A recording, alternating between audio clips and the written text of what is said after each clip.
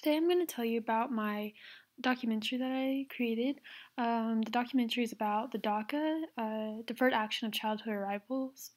It gives kids who were brought over by their parents, maybe illegally or legal at first, that gives them the opportunity to just be able to work and get a good education and drive and stuff like that.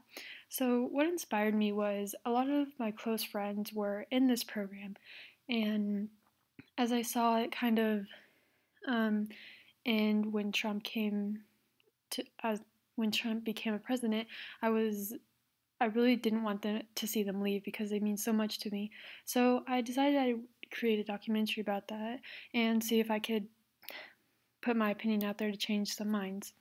So in the beginning, I start out with with kids saying the Pledge of Allegiance. Now, when you get to high school, you don't usually say the Pledge of Allegiance anymore, but I thought this was really important because it kind of represents how we all came together and like fought for something that we really wanted. And I just loved starting with this because like at a young age, we learn what we are as Americans, and my point to get across was that we shouldn't lose that.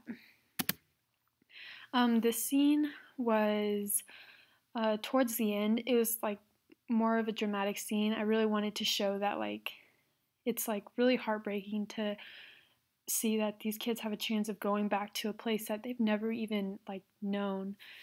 And so like I kind of made it like really dramatic to show like these kids might leave and we might not see them again. Like it's really heartbreaking to me because again like I had some really close friends that just were affected by this, and I don't want to see them go.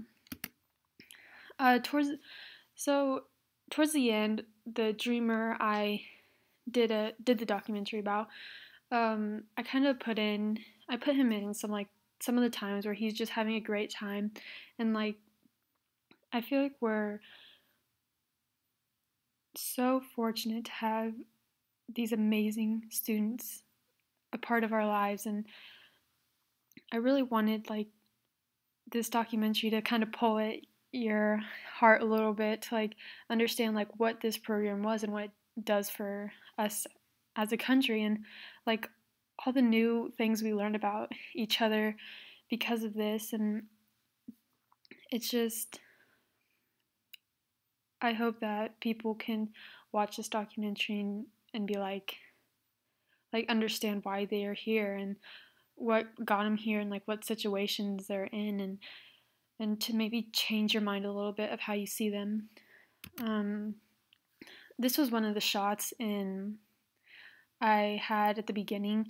It was just kind of a shot of all the flags. I went to one of our local colleges, and they just in their cafeteria, they had every flag of who has been um, there at their college before, and like it just amazes me to see how many different people from like different countries came here to like get an education. Like they might have not been part of the DACA program exactly, but like they did travel from other countries, and that's just amazing to me because like the culture from different countries is just beautiful.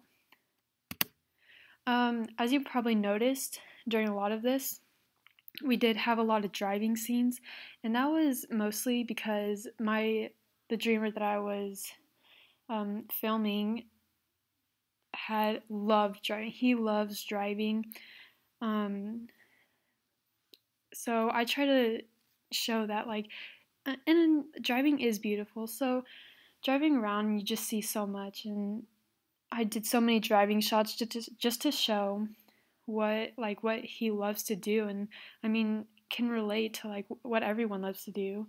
Maybe not drive, but like it was just kind of part of the documentary to show like what he sees and like the beauty he sees in all of this. And here is my beginning, how I introduced my title. It was kind of a build up to show like what we are as America, and then it led into what's going on now. So this was kind of like another driving scene, and to show what we're going to talk about. And I had fun filming this, but it did really hit me in the feels a little bit too. So I hope that it really does make you guys think, because this is a really serious subject, and I hope that you look at this and like realize that these people aren't just objects that can be thrown back into a country that they've never even known. They're people too. They have same intentions as we do, and they love the same things, and they have a big heart and like determined to work hard. And these DACA students work so hard to get where they're at, and I don't think we should just abandon them to a country that they don't even know about. But I hope you guys enjoyed this film. I know I did, and